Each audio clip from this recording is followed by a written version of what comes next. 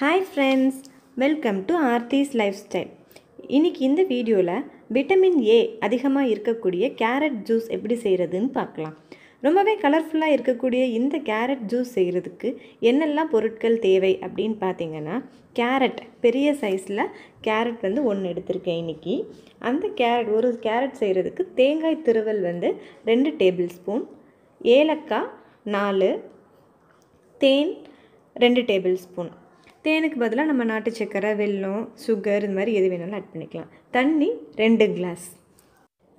First கேரட்டோட தோலை சீவிக்கலாம்.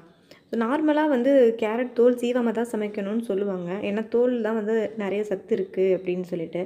But நமக்கு வர வெஜிடபிள்ஸ் எல்லாம் பார்த்திங்கன்னா மேக்ஸிமம் ஃபெர்டிலைசர் ஆட் பண்ணி வந்தது தான் அப்படிங்கிறதுனால நான் தோல் சீவிடுறேன் இன்றைக்கி.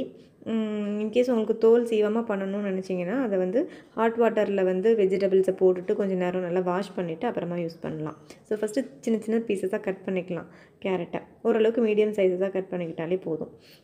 ஸோ கண் பார்வை குறைபாடு நிறையவே இருக்குது. இப்போ காமனாக நிறைய பேர் ஃபோன், கேஜெட்ஸ், டிவி இந்த மாதிரி பார்க்கறதுனால சின்ன வயசுலேயே நிறைய பேருக்கு கண்ணாடி போடுற மாதிரி ஆகிடுது இல்லையா? ஸோ அந்த மாதிரி இருக்கும்போது ஏர்லி ஸ்டேஜ்லேயே நம்ம கேரட் நிறையா சாப்பிட்டுட்டு வந்தோம் அப்படின்னா அந்த மாதிரி ப்ராப்ளம் எல்லாம் வராமல் தடுத்துடலாம். இல்லை ஏற்கனவே வந்துருச்சு அப்படின்னாலும் நம்ம அடிக்கடி இதை உணவில் சேர்த்துக்கிறதுனால அது கண்ட்ரோல் ஆக சான்சஸ் இருக்குது அப்படின்னு சொல்கிறாங்க. ஸோ ஃபர்ஸ்ட்டு நம்ம சின்ன சின்ன பீஸஸாக கட் பண்ண கேரட்டை மிக்ஸி ஜாரில் எடுத்துக்கிறேன். அதோட 2 ஸ்பூன் அளவுக்கு தேங்காய் துருவல், அதுக்கப்புறம் நம்ம எடுத்து வச்சுருக்க ஏலக்காய் ஆட் பண்ணிவிட்டு ஃபஸ்ட்டு ட்ரையாக கிரைண்ட் பண்ணிவிட்டு வந்துடலாம். ஸோ ட்ரையாக கிரைண்ட் பண்ணியாச்சு. அதுக்கப்புறம் கொஞ்சமாக தண்ணி ஆட் பண்ணிவிட்டு கிரைண்ட் பண்ணுங்கள். அதுக்கப்புறம் பார்த்தீங்கன்னா இன்னும் கொஞ்சம் தண்ணி ஆட் பண்ணிக்கலாம். ஏன்னா நிறைய தண்ணி ஃபஸ்ட்டே நீங்கள் ஆட் பண்ணிங்கன்னா அது சரியாக அரைப்படாது. 1 வயசுக்கு மேலே உள்ள குழந்தைங்கள்லேருந்து பெரியவங்க வரைக்கும் டெய்லியுமே இந்த கேரட் ஜூஸ் சாப்பிட்டு வந்தோம் அப்படின்னா அவ்வளோ நல்லது. எந்த ஒரு சைடு எஃபெக்ட்ஸும் இதனால் வரப்போகிறதில்ல நமக்கு. நிறைய பேருக்கு கண்ணுக்கு கீழே கருவளையம் இருக்கும், அந்த பிளாக் சர்க்கிள்னு சொல்லுவாங்க இல்லையா? அந்த கருவளையம் போகிறதுக்கும் நம்மளோட ஸ்கின்னு நல்லா ஷைனிங்காக பளபளன்னு இருக்கிறதுக்கும் இந்த கேரட் ஜூஸை ஒரு 20 டேஸ் கண்டினியூஸாக சாப்பிட்டோம் அப்படின்னா நல்ல டிஃப்ரென்ஸ் உங்களுக்கே தெரியும். நம்ம நல்லா அரைச்சதுக்கப்புறம் பார்த்திங்கன்னா இந்த மாதிரி வடிகட்டிக்கலாம். ஒரு ஜூஸ் ஸ்டெய்னர் யூஸ் பண்ணிவிட்டு அதுக்கப்புறம் வடிகட்டிட்டு நம்ம மேலே இருக்கிற சக்கெல்லாம் நல்லா பிழிஞ்சு எடுத்துடலாம். ஸோ ஒரு கரண்டி வச்சு இந்த மாதிரி பண்ணிங்க அப்படின்னா நல்லா அதோடைய ஜூஸ்லாம் கீழே வந்துடும். இந்த கேரட்டை நம்ம அடிக்கடி உணவில் சேர்த்துக்கிறதுனால நம்ம பாடியில் இருக்கிற ஹீமோக்ளோபினோட லெவலை ஹையாக வச்சுக்கவும் பிளட் ப்ரெஷரை நார்மலாக வச்சுக்கவும் ஹெல்ப் பண்ணுது. பொதுவாகவே எந்த ஒரு ஜூஸ் போட்டாலும், அதாவது புளிப்புத்தன்மை இல்லாத ஃப்ரூட்ஸில் ஜூஸ் போடுறோம் அப்படின்னா நம்ம பால் ஆட் பண்ணுற பழக்கம் இருக்குது. பட் கேரட் ஜூஸில் நீங்கள் பால் ஆட் பண்ணிங்கன்னா அதோட டேஸ்ட் அந்தளவுக்கு எடுத்து கொடுக்காது. இதில் தேங்காய் ஆட் பண்ணியிருக்கோம். ஸோ தேங்காய் பால் நமக்கு இதில் இறங்கியிருக்கு. தேங்காய் பால் இருக்கும்போது அதோட டேஸ்ட்டே வேறு மாதிரி ஃப்ளேவர் சூப்பராக இருக்கும். இதில் இப்போது நான் 2 ஸ்பூன் அளவுக்கு தேன் ஆட் பண்ணிக்கலாம். இந்த கேரட் ஜூஸ்க்கு 2 டம்ளர் அளவு கேரட் ஜூஸ்க்கு 2 ஸ்பூன் தேன் போதுமான அளவாக இருக்கும். அவ்வளோதாங்க. ரொம்பவே சிம்பிளாக நிறைய ஹெல்த் பெனிஃபிட்ஸ் இருக்கக்கூடிய கலர்ஃபுல்லான கேரட் ஜூஸ் நமக்கு ரெடி ஆகிடுச்சு. ஒரு சிலருக்கு தேங்காய் சாப்பிட்டோம் அப்படின்னா எடுத்துகிட்டு வர மாதிரி இருக்குது அப்படின்னு சொல்லிட்டு தேங்காய் அவாய்ட் பண்ணிவிடுவாங்க.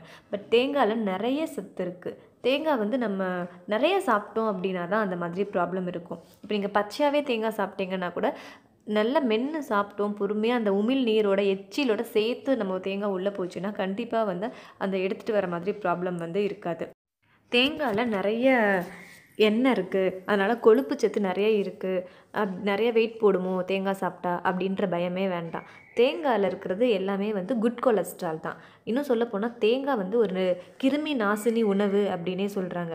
அது நம்ம உடம்புல ஏதாவது பேட் பாக்டீரியாஸ் இருந்தது அப்படின்னா, கிருமிகள் ஏதாவது இருந்தது அப்படின்னா நம்ம தேங்காய் சாப்பிடும்போது அந்த கிருமிகளை அழிச்சிட்டு நம்ம இம்யூனிட்டி பவரை பூஸ்டப் பண்ணுறதுக்கு தேங்காய் ஹெல்ப் பண்ணுது. தேங்காய் ஒரு ஆன்டி ஏஜிங் ஃபுட்டுன்னே சொல்கிறாங்க. தேங்காய் நம்ம அடிக்கடி சாப்பிட்டுட்டு வந்தோம் அப்படின்னா நம்ம ஸ்கின் பளபளன்னு இருக்கிறதோட இல்லாமல் ஸ்கின் ரிலேட்டட் டிசீஸும் வராது. ப்ளஸ் வயசானால் ஸ்கின்லாம் சுருங்கும் இல்லையா? அந்த மாதிரி சுருக்கமும் வராமல் இருக்கணும் அப்படின்னா நம்ம தேங்காய் அடிக்கடி உணவில் சேர்த்துக்கணும்னு சொல்கிறாங்க. வாய்ப்புண், வயிற்றுப்புண், குடல் புண் இந்த மாதிரி ஏதாவது இருந்தது அப்படின்னா அது சரியாகிறதுக்கும் கூட தேங்காய் பால் எடுத்து சாப்பிட்டோம் அப்படின்னா ரொம்பவே நல்லது. ஃபைனலாக கார்னிஷிங்காக நான் மேலே குங்குமப்பூ லைட்டாக ஆட் பண்ணியிருக்கேன். ஓகே ஃப்ரெண்ட்ஸ், நீங்களும் கேரட் ஜூஸ் இதே மாதிரி தேங்காய் ஆட் பண்ணி செஞ்சு சாப்பிட்டு பாருங்கள். பார்த்துட்டு எப்படி இருந்தது அப்படின்னு சொல்லிட்டு கமெண்ட் பாக்ஸில் கமெண்ட் பண்ணுங்கள். என்னோடய வீடியோஸ்லாம் உங்களுக்கு பிடிச்சிருந்தது அப்படின்னா சேனலில் மறக்காமல் சப்ஸ்கிரைப் பண்ணிக்கோங்க. அப்படியே பக்கத்தில் இருக்கிற பெல் பட்டனையும் கிளிக் பண்ணிக்கோங்க. அப்போ தான் நான் அப்லோட் பண்ணுற வீடியோஸோட நோட்டிஃபிகேஷன்ஸ் உடனுக்குடனே உங்களுக்கு வரும். தேங்க்ஸ் ஃபார் வாட்சிங்.